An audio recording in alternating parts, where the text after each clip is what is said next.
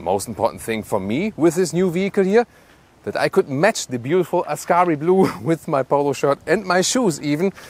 That's one of my hobbies. And now the most important things for you, all the details about the Audi S3 facelift with Thomas and Autogefühl in 4K, full screen, full length. Let's go here with the front.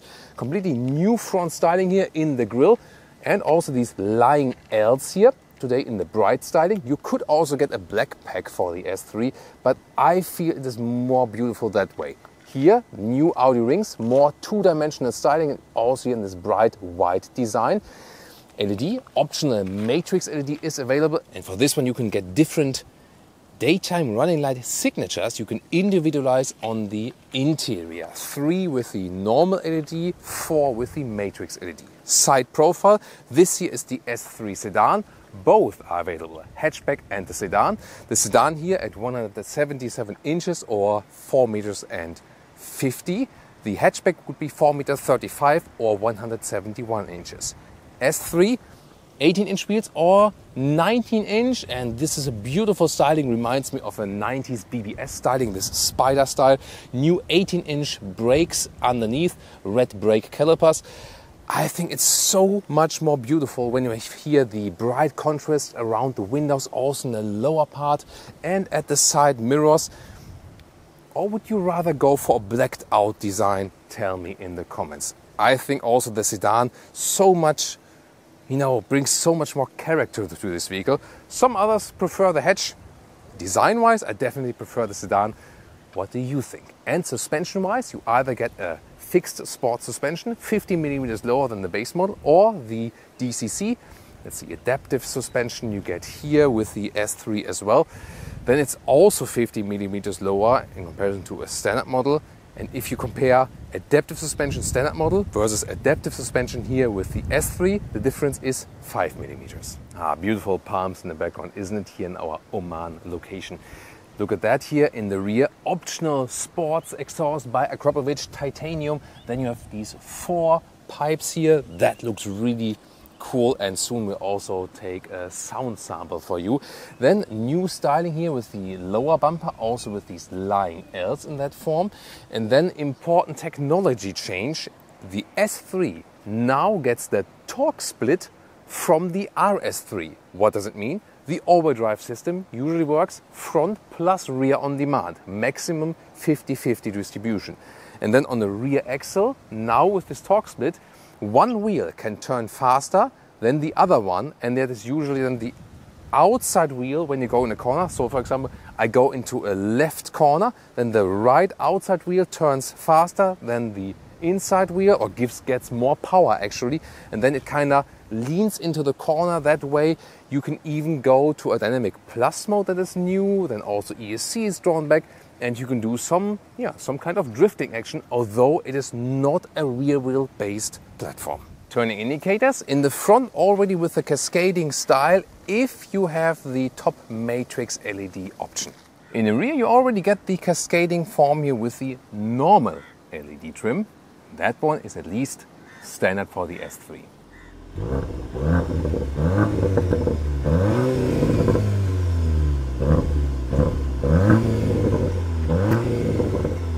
2-liter 4-cylinder under the hood, now at 333 horsepower. That's 23 horsepower more than the pre-facelift.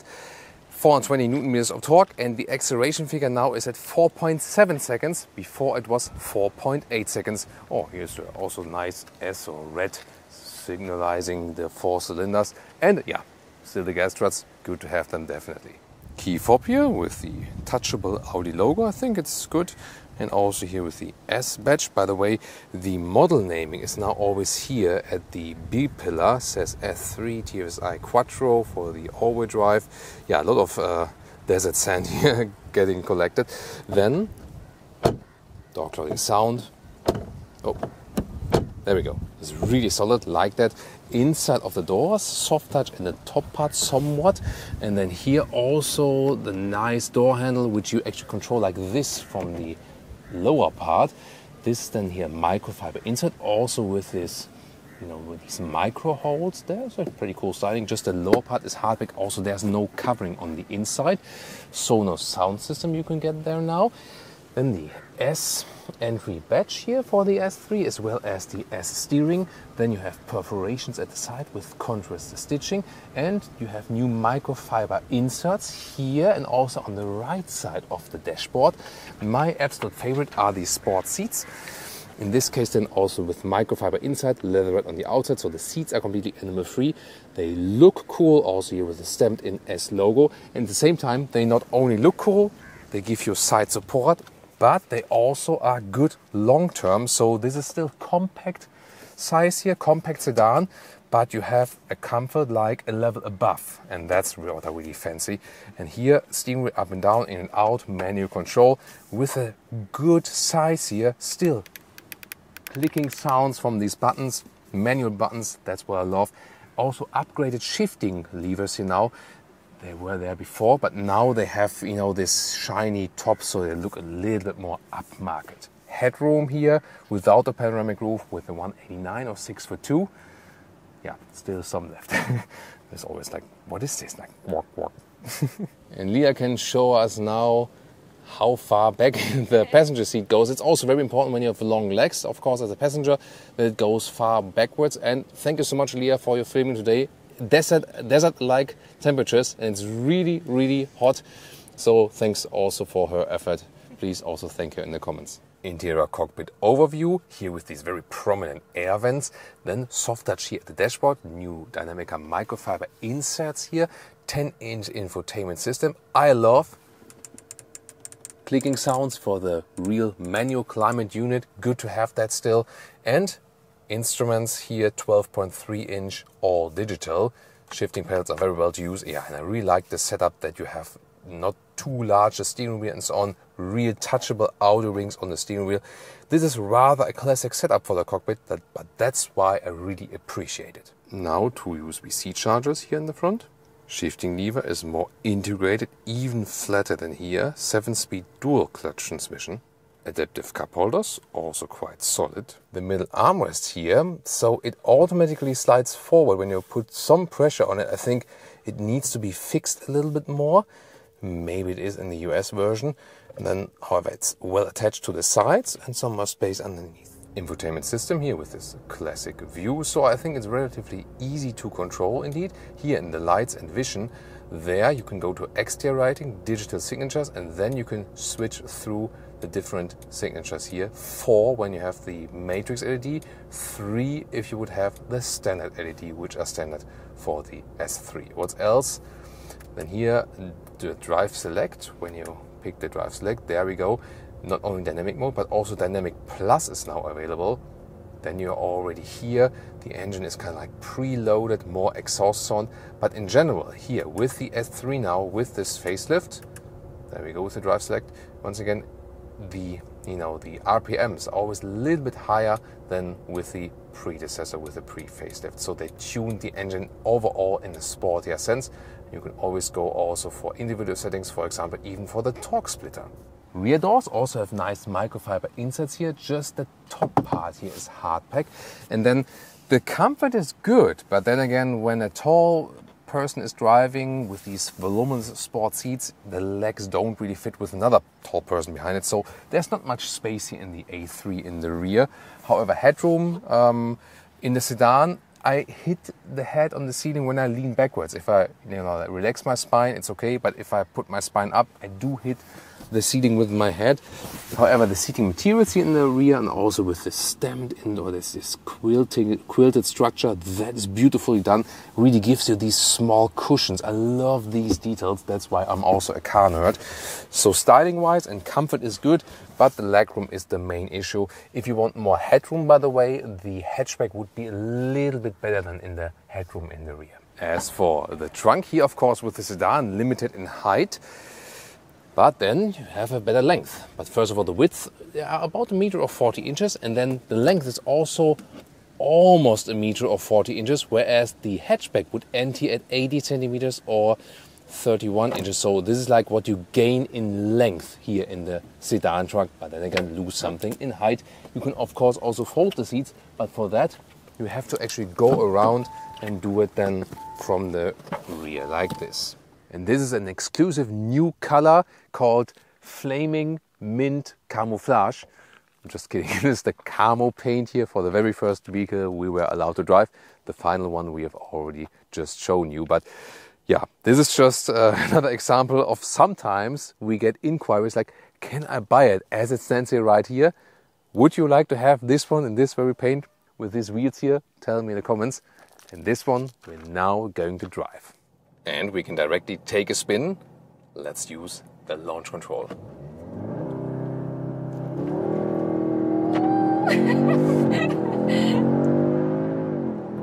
Plop, that's 100 kilometers an hour, 60 miles an hour. Whew, super quick, especially with the launch control, but so controlled. Of course, then so much power is being sent to the rear axle. Maximum is then 50-50 distribution.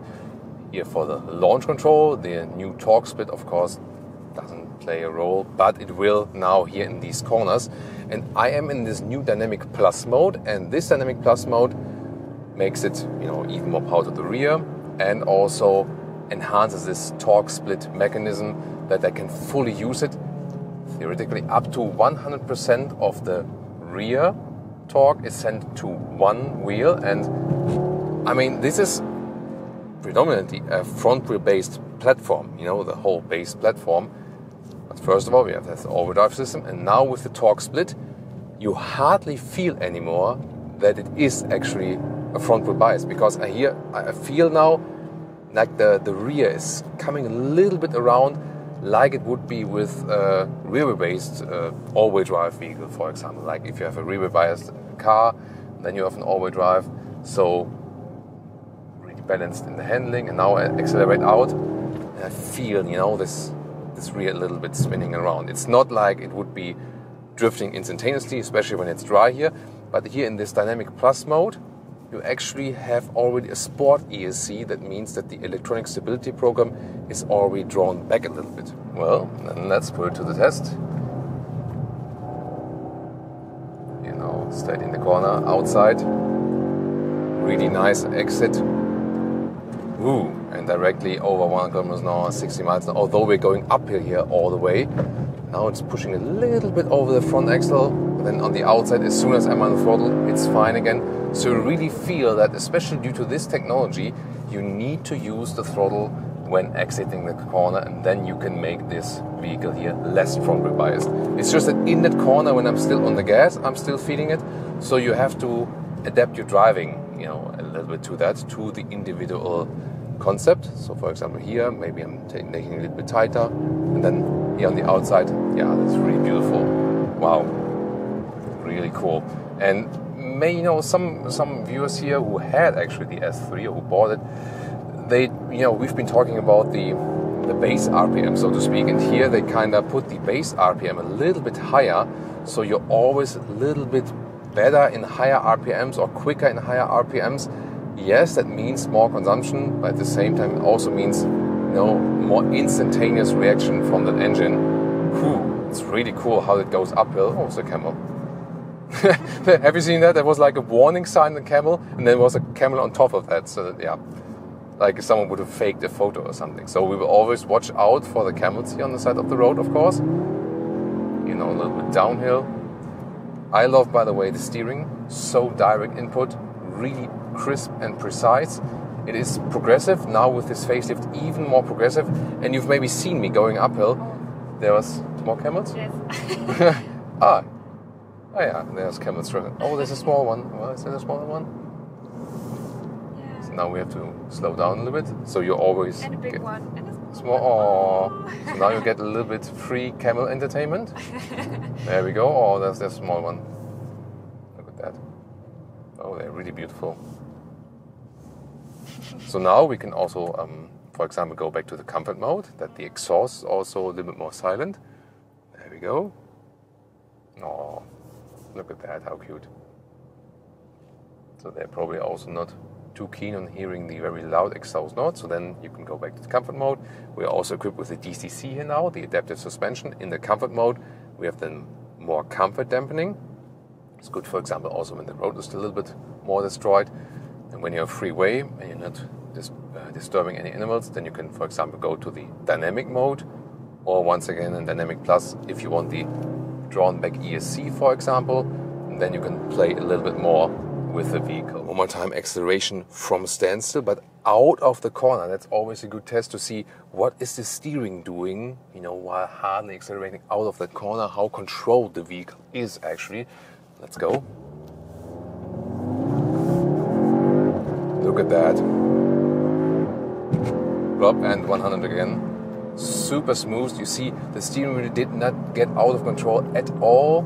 Good distribution of power, and once again also I didn't feel any understeering, especially now when accelerating out of the standstill, because when you think about, you would have just a front wheel powered car or even front wheel platform with some all-wheel drive. You maybe then, you know, going into understeering, you're being directed a little bit, but here that doesn't happen at all, at least then here from standstill out of the corner. So really cool. Then you might ask yourself if you consider buying an S3 or an RS3 next to the obvious price difference. Here now with the torque split in the rear, does it still make sense to go for an RS3? Price performance wise, of course not. And yes, with that facelift that has been even stronger, that argument. However, you feel that the RS3 still gives you more power and more punch, especially when you have situations like you're going uphill, you stop in between a little bit, then you want to get going again.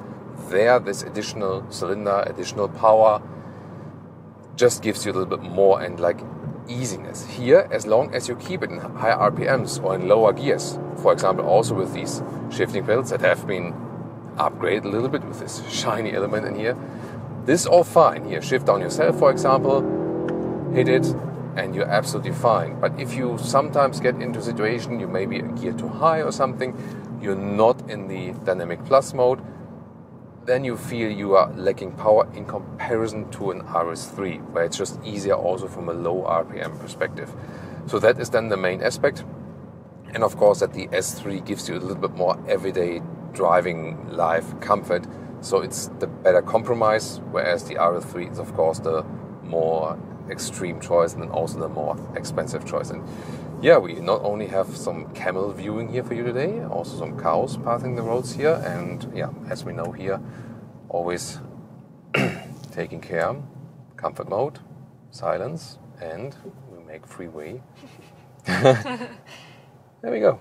I really have to say, I would take this vehicle exactly as it stands right here, Ascari blue on the outside, then the bright accentuations with the bright Audi rings, also with the bright wheels, the bright frames around, and then also with the microfiber seats. This is to me the perfect combination, not only for an S3, but I would take any Audi sedan actually in this very styling combination. I just love it.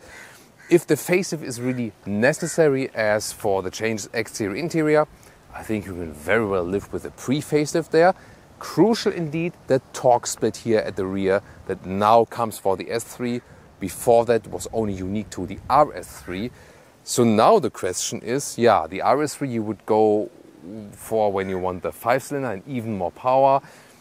But here, of course, this is the way better price-performance ratio than if you compare it to the RS3, which you can also check out right now. Or if you're interested in that one, but rather want to go subtle, normal A3 facelift, we also have a video of that.